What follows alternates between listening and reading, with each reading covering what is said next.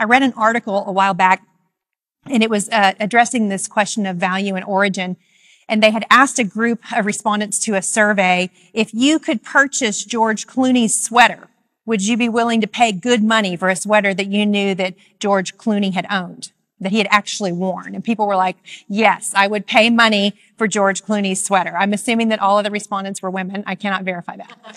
So like, yes, we want George Clooney's sweater. Please give it to us now. And so then the next question was, well, if you would pay this much for George Clooney's sweater that he had worn, how much would you pay for a sweater that George Clooney had owned and worn, but it had since been laundered?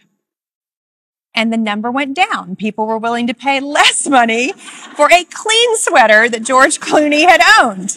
So it's kind of like, well, that seems weird. Wouldn't you want the clean sweater? But no, they don't want the clean sweater.